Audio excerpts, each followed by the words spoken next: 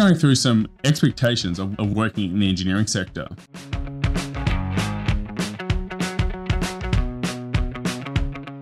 Compared to the actual reality.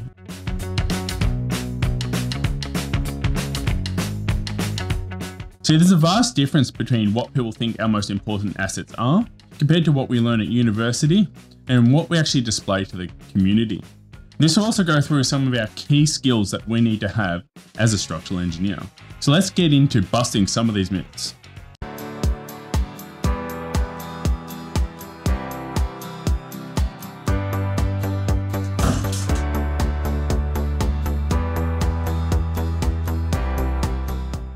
High objects and land on their 2 feet, or I should say 4 legs.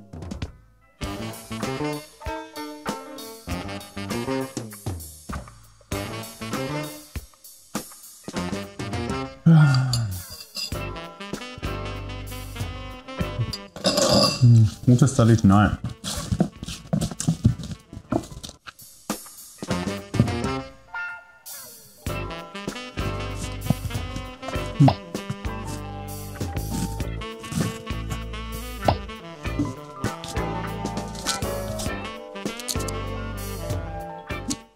Yeah, guys, it's not nearly as bad as this.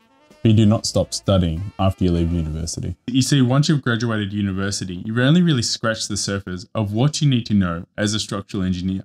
You only really covered the preliminary skills to know how to design a building.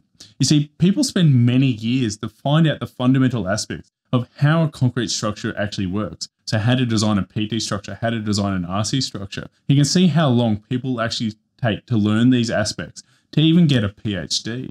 And even when we're looking at structures, there's many different materials that you can use. You can have timber design, you can have composite design, and composite design has time-dependent behavior that you need to consider. So you can see there's a big breadth of knowledge that you need to encompass. And even communication skills, you're only being taught how to write technical papers, not necessarily how you should be professionally sending out emails, how you should be writing for different audiences, as you're not writing to your professor or someone that has those key skills that you have.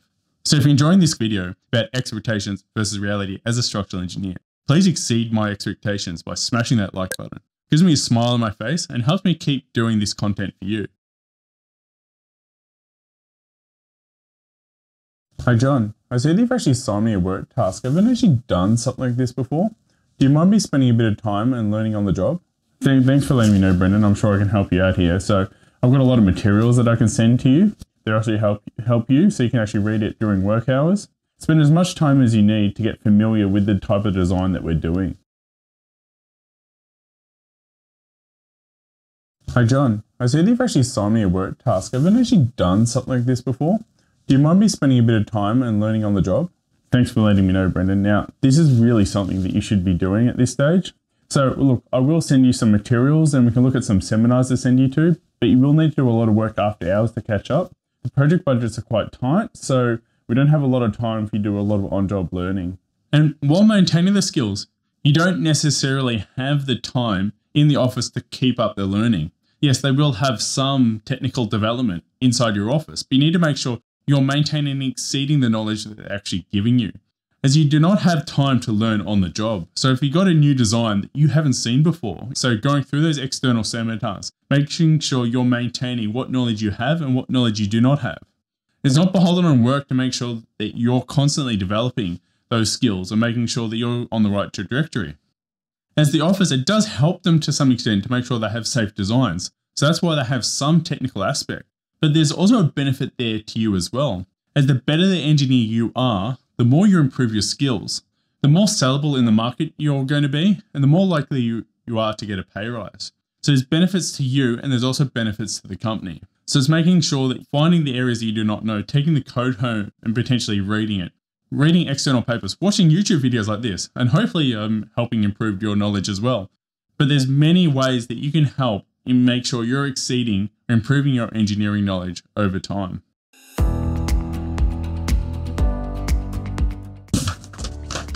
Here's the drawings, here's the computations. If you can just check this and get back to me.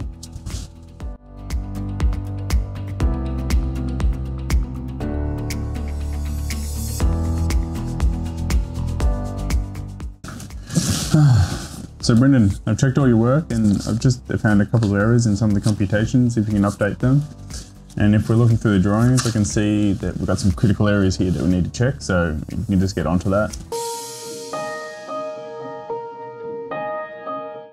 Here's the drawings, here's the computations, if you can just check this and get back to me.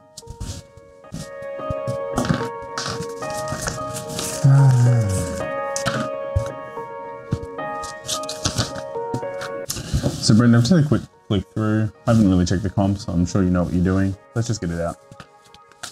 Now, checking of work. Yes, a lot of companies, they mostly have QA procedures to make sure that your work is maintained and effectively checked.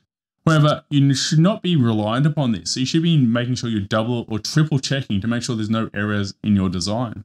See, the ability of the checker, they do not have the history that you've had with that project. They do not have the time to check every single line in your design. So making sure that you've double checked, you've triple checked everything. They're looking at the general aspects of the design, looking for any patterns they may see in there. Does it look like they're expecting? Now, most of the time they will be able to pick up where those errors are, but it's not something you should be reliant upon. They do not necessarily have the time to make sure they've checked every single spot. And if there's any critical spots that you're concerned about as well, is maybe flagging it to them. These are some critical spots that I'm a little bit worried about, and could you look at it in a little bit more detail? But this is not something that you should be reliant upon. You should be giving something to them, and hopefully they pick up nothing in your design. That is really what you're trying to aim for. So you need to make sure that you've maintained every aspect to that design that you possibly can to make sure there is no errors. And it's much like proofreading as well. They're there to see if there's any aspects that you may have missed. As quite often you're looking at the drawings, you may miss a key element in that design, and that's really what they're there for. When they're finding errors in your designs, this is something that you should actually take as a good thing as well. Yes, you do not want to have any errors. However, it's a way that you can help improve your knowledge. So what have you missed? And make sure you do not miss it in future projects. G'day guys, my name is Bill. I'm the lead architect on this project. I'm just going to go through some of the key aspects that you've done with your current design and where we're currently sitting. So Brendan, let's kick it off. Oh, hi Bill. Yeah, well, I'm the structural engineer on the project, so I've been doing some numbers and I've been finding some of the shear forces and stresses are getting a bit high. So it means we need quite heavy legs and congestion in some areas. Also, the column stresses are beyond allowable limits. So that now look, I'm going to stop you there because I don't really know what you're talking about here. So I don't really care about what the shear forces are, the bending moments. How does it actually affect my structure? G'day guys, my name is Bill. I'm the lead architect on this project. I'm just going to go through some of the key aspects that you've done with your current design and where we're currently sitting. So Brendan, let's kick it off. I'm the structural engineer on the project, and I was looking at the plans of the architecture. I was finding that the column spacing was quite far. So now what this does to the design means that those columns need to be quite big. It also increases the floor depth that you need, and it may not fit in the floor to floor that you actually have in the building. But when I overlaid the plans, I saw there was a number of other internal walls that we may be able to get columns into. What this allows us to do is more evenly distribute the load through the structure.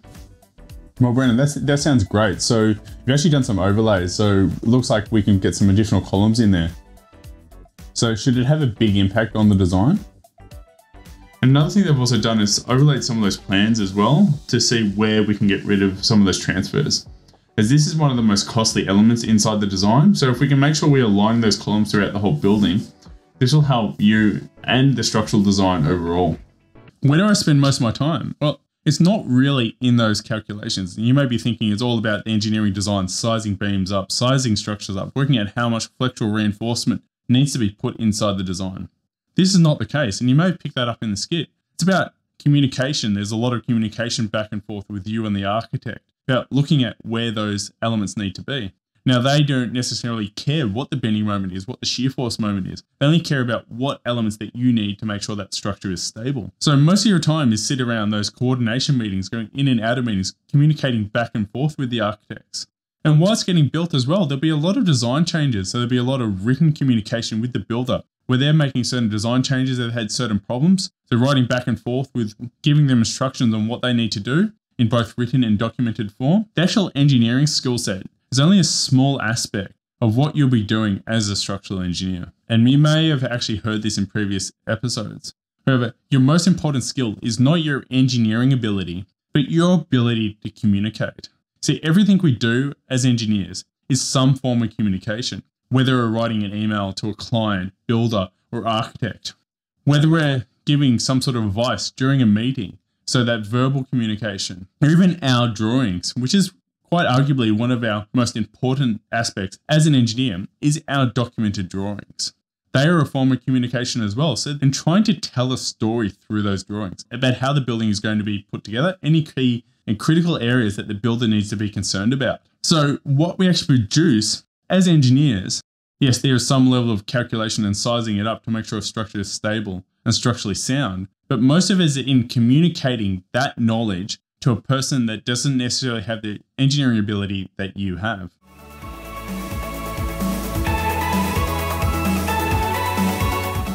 Oh, what's the time? Oh, it's 5 o'clock. It's time to go home.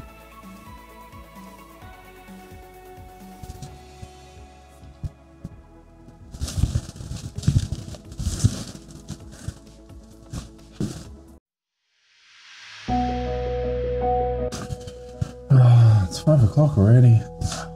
Here's more work to do.